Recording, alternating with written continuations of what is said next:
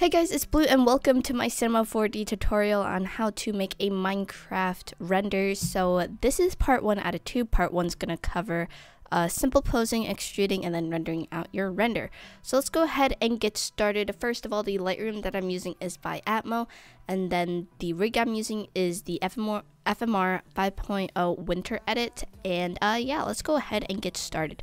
So the first thing, once you have your rig opened, you're going to go right down here to skin. And this is where you can go ahead and change your skin. If your skin is an Alex format, you can go ahead, scroll all the way down here and switch it to the Alex format. But make sure you do that in the beginning and not when you're in the middle of posing and all that stuff, because it'll just get stuff messed up. The next thing that you need to go ahead and do is make sure that hat and second layer is just checked. If your skin isn't popping up with the hat or anything like that, make sure that is on. And we can now get into the extruding process. So first of all, go ahead into layers and uncheck all the padlocks or unlock all the padlocks. And then you want to go ahead and go up here to your rig, press the plus button, and then and right here where it says head, press the plus button as well. Where it says extrude mesh head, make these two red dots and turn those invisible just like so. So the next thing that we're going to go ahead and do is go ahead and drag out our head and the mesh hat to go ahead and start extruding.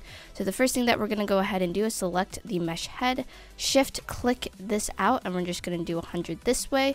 Go ahead and select the hat as well, which is the box around the whole entire head. We're going to go ahead and shift click that out to 100 as well. It'll be very easy to bring these back in, because guess what, you'll be just bringing them back into 100 again. So we're gonna go ahead and start out and extruding the mesh head right here. And the first thing you're gonna go ahead and do is go to your live selection tool, select the head, then polygons right down here. And now what you want to do is go ahead and shift click all of the skin. Do not select any of the hair, because that's what we're going to be extruding. So go ahead, do this on each side. Don't forget to do this on the bottom of the skin. And yeah.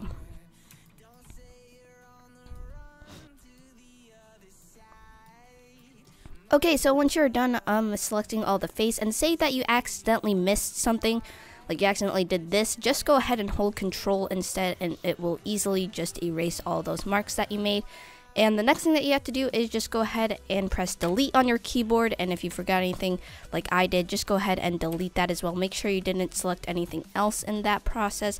And then the next thing you can go ahead and do is then click Control A or Command A if this is on a Mac. But anyways, after that, we can go ahead and start extruding. So go ahead and press D on your keyboard, set the maximum angle to 91 and then the offset to 4. You kind of want to stick around everything below 5 or 4, whatever really goes with you, or like, you know, whatever floats your boat pretty much. I'm going to go ahead and choose 4, and then once you're done with that, you can go ahead and drag in the hat layer back like so. And then the next thing that we're going to go ahead and do is go ahead and do the same thing with the hat layer. So we're going to go ahead and select live selection again, go to polygons, and we're going to first go ahead and extrude this guy's hoodie. And let's go ahead and shift click all of this stuff. And like I said, if you accidentally you know, highlighted these other pixels up here, Control, and then you can easily go ahead and erase that. So that's awesome. So then click D again, and I'm going to extrude that out by 4. And now we can go ahead and go and extrude the face. So the way that I like to go ahead and extrude faces, or I mean not faces, oh my gosh, hairs, is that I usually start out from the bottom and then just gradually extrude at the top. So for example, this layer here, I'll go ahead and press D, and I'll extrude that maybe by 2. We'll go ahead and do 2. Then I'll go ahead and do the next layer just like that, and I'll go ahead and do 4. And the next layer, skipping this one just like that, I might do 6 to see if that is a little bit too much or if that's fine. I'm going to go ahead and keep it at 6 because I think it looks pretty nice like that. And then for these ones, I'm going to go ahead and extrude that out by 3. And this is because I usually kind of like to have the most extruded parts right in the middle right here. and then it kind of just decreases off right there. So I think that looks pretty good. I might maybe extrude that out by 4 instead, just so it can be a little bit closer. I think that looks a lot better. Alright, so once you are done doing that, and I do not have to have the second layer on for this since it already has it right there, but I also did forget a step. After once you're done extruding everything, we're just going to go ahead and add a little bit more effect to this to make it look even better. So what we're going to go ahead and do is go back into live selection, polygon, oops, let me go ahead and select this real quick. Live selection, polygon here. We're going to go ahead and click Control A, right click, go to your brush tool, set the strength to 50 and the radius to 50 as well. And now here we're going to go ahead and just make a little bit of adjustments to the hair, like maybe make some flow to it. You really don't want to overdo it because it can look really bad. Like, you don't want to do that. So we're just going to do tiny little movements at the front. You kind of want to bring it out a bit, you know, just make it kind of look natural, or like just make it like flow really nicely. Like I said, not too many movements or else it'll look kind of bad. So go ahead, just little minor movements, and then I'm gonna go ahead and also shape the hoodie out a bit, because that also does look very good as well. So gonna go ahead and just shape the hoodie a little bit back here, and then shape the hoodie on the sides as well. And then once you are done with that, we're going to go ahead and do the same thing on the mesh head layer. So we can go ahead, go back into model mode and drag the head back in to 100. And now we're going to go ahead and do the same thing onto the hat. The hat is, or not the hat, the head layer is very easy to do. Pretty much what you want to do for this is just bring in the sides just a tiny bit. You don't want the sides to come in that much, but maybe make these go out a bit, and that's pretty much it. That's what I usually like to do with the sides. Maybe just bring it in just a tiny bit. Don't want to do that much. Go back into model mode and then drag that into 100, and there you go. You got your whole entire head part of the extruding done. So the next part is posing, which can get a little bit like tricky for some people because they don't know what pose to do and all that stuff. So, you know, you can go ahead and look up photos on Google, just like Cinema 4D renders. But I'm going to go ahead and just go over some simple things. This is pretty much the shoulder, where if you do press R on your keyboard, you can go ahead and, you know, just get your arm in whatever direction you want.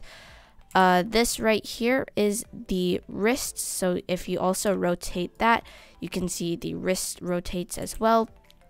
And then this is just the bending of the arm, and pretty much another rotation thing for your arm. I don't even know, but here's the head, R to rotate and all that stuff. Shoulders, wrist, and the bending again here. Here's the waist right here. Here's more of the hips, and then I guess, or this is more the chest. This is the waist right here. Here we have the ankles right here, which I love having these in renders. And then this is the foot, which pretty much just makes it bend and all that stuff. So we are going to go ahead and start posing. So I'm going to go ahead and come up with a very simple pose, and I will see you guys right when I am back. So yeah. Alrighty guys, once you're done posing, take as much time as you need to come up with a really nice pose for your character. I'm going to also add a sword in his hand, so this requires you to find a item rig pack, which is super simple. I'll leave a link in the description to a nice item rig pack, and yeah, so anyways, go ahead, open up that, and you can go ahead and add in whatever you want for your character to be holding. In this case, and it also does depend on the pose as well, in this case we're going to go ahead and add the sword in his hand right here. And the tip is, you don't want the sword to be exactly in his hand like that. That is what I used to do, and I thought that was correct, but really isn't. You kind of want it to be barely out of his hand, and so you can at least still see the handle just a bit, just like so. And yeah, so it's like slightly in his hand, but it's slightly not, because that actually is him holding the sword. And then we have him and his little pose right here. So a really, really nice thing to do is to actually add the sword attached to his right arm here. So to do that, go ahead and open up your rig and go right here where it says right hand attachments. Go ahead and drag that down to the right hand or left hand, whichever one, because as you can see now, if we want to go ahead and move this, it moves with the hand. So it's really nice if you wanted to pick out a different placement for his arm or hand or whatever, and you don't always have to move the sword.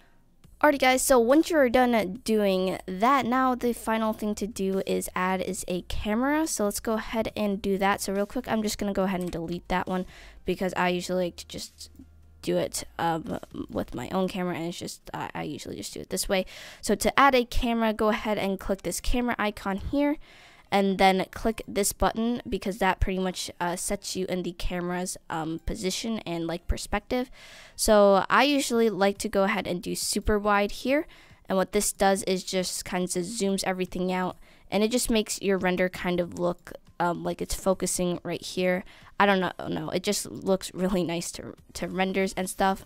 And what the tip is here is kind of angle it more at the head than down here, because this just kind of looks weird, and I don't really think you're going to be using this kind of perspective down here, unless if you are making him look like the other way, if there is something over here, but that's not the case. So kind of have it more focused up by the head right here, and then you can go ahead and just find which one you like best out of these. They're all different. You can do a custom one as well.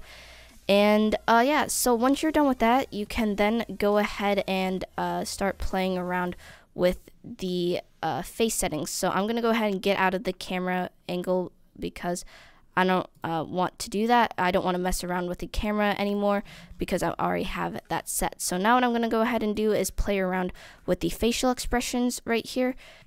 Alrighty guys, I finished editing the face right here. I also changed some of the eye coloring and everything, and right down here is where the eyes are. You can choose single, double, blah blah blah blah blah.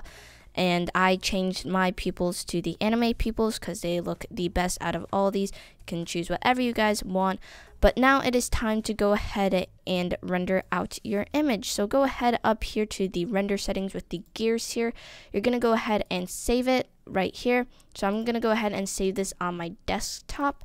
I'm just going to go ahead and name this tutorial, if I can spell tutorial, right there. And go ahead and save that, and make sure alpha channel is checked, and make sure 8-bit is also checked out as well. Now we can go ahead and go down here where it says ambient, and you want to go ahead and copy down these settings right here, and where it says contrast, you're going to go ahead and make that 30%, just like so.